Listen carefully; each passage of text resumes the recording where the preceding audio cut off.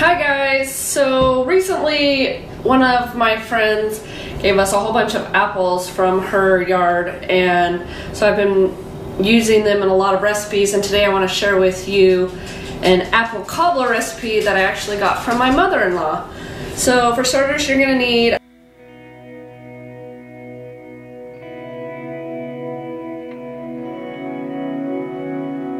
a 9x13 pan ungreased, and you want to pour in your apples, cover that,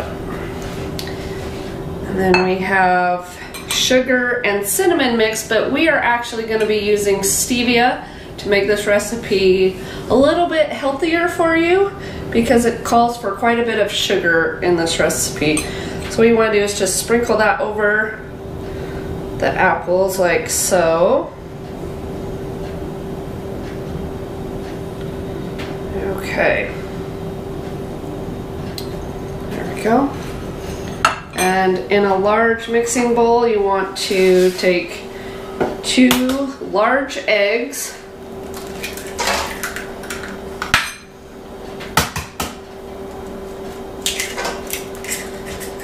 your melted butter,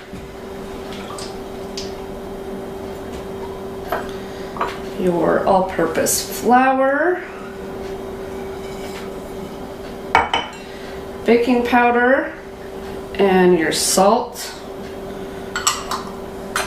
And again, we are using stevia, and then for the other cup, it was 2 cups of sugar, so we're using 1 cup stevia and actually 1 cup of brown sugar.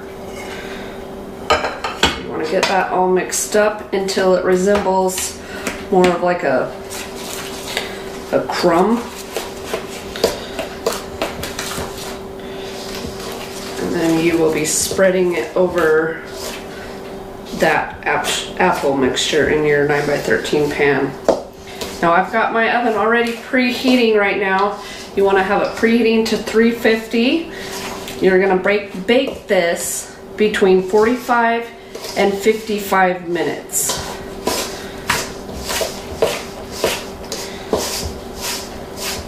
And for the apples, you want to make sure that they are peeled and cored, and then cut into about 1/4 inch slices. So as you can see, this is starting to resemble more of a crumbly mixture. Just make sure I get all that flour mixed in very well here. Some stuff stuck at the bottom of the bowl.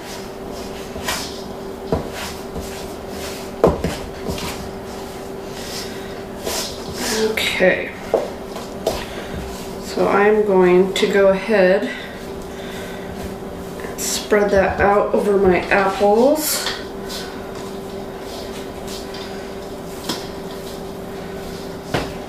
Put that in there. Okay.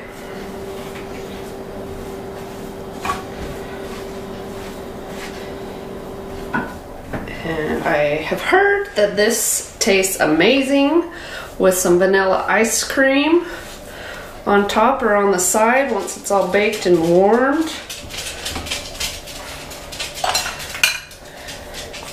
Scoop some of that off of the spoon there.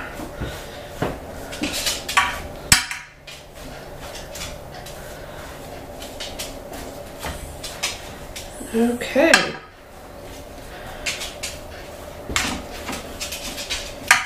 So we are going to go put this in the oven, 45 to 55 minutes like I said. We will come back, check it, and see how it looks. Okay, so the timer just went off. We're going to pull this out. There you go.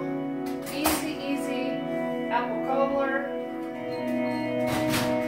Hope you liked the video. Look for the recipe, and we'll see you next time.